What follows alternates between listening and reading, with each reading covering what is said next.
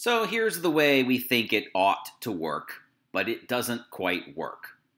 Here is a Microsoft Word document that I have written and formatted to my satisfaction. I've got my headlines, I've got my bullet points, I've got my numbers. Everything is nicely formatted and nicely spaced.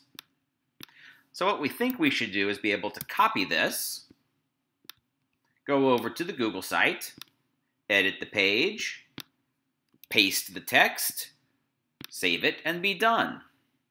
But in fact, you see, when we do that, it doesn't look nice at all. The headlines have come undone. The spacing is really odd. Now, the reason for this is with Microsoft. Microsoft Word puts code, hidden code, into the text to do the formatting, and now those hidden codes have appeared in the Google site, and they're causing this strange formatting.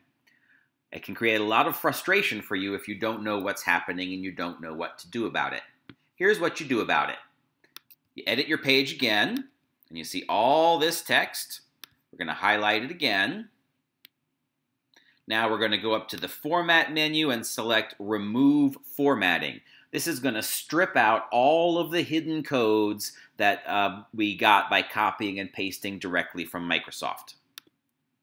Now you see that the appearance of the text has changed, and now we can begin going back and rebuilding the appearance that we wanted. We can clean up the spacing,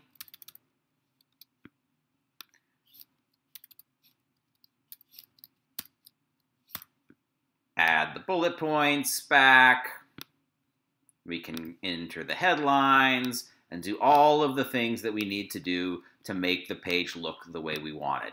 The trick is to first go to Format and remove formatting to take out all of the strange codes that Microsoft Word has hidden in your text.